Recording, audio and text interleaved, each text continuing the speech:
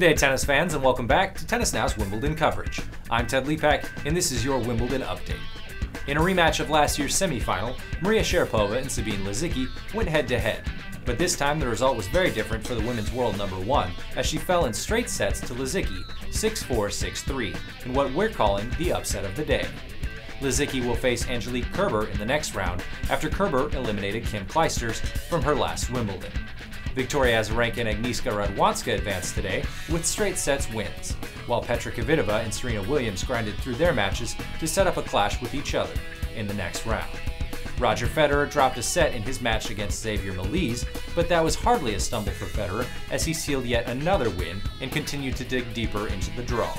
Meanwhile, the world number one Novak Djokovic knocked out his fellow Serbian, Viktor Troicki, in a straight sets win to take another step closer to his highly anticipated match with Roger Federer.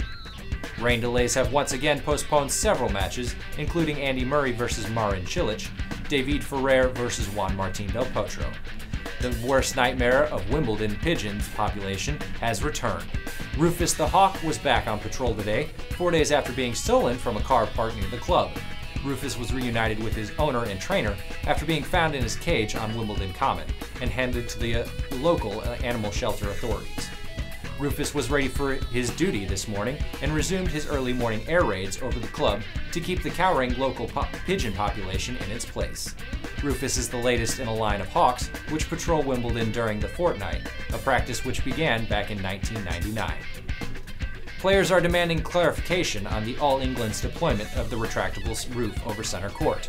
On Thursday, before Rafael Nadal's dramatic exit to Lucas Rusal, the roof was closed after the end of the fourth set to ensure a finish, which Nadal claims threw off his game and his momentum as he headed into his final set.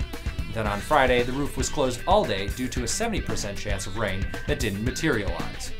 Richard Lewis, the All England club's newly appointed chief executive, revealed the atmosphere had been particularly tense in the referee's office over the past few days, with so many elements needing to be taken into consideration. The All England's club has a safety certificate that could be revoked if the articles are not strictly followed, including the abandonment of play at 11 p.m.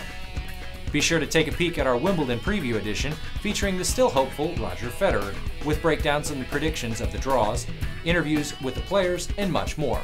Remember to check us out at tennisnow.com and be sure to follow us on Facebook and Twitter for up-to-the-minute updates for Wimbledon.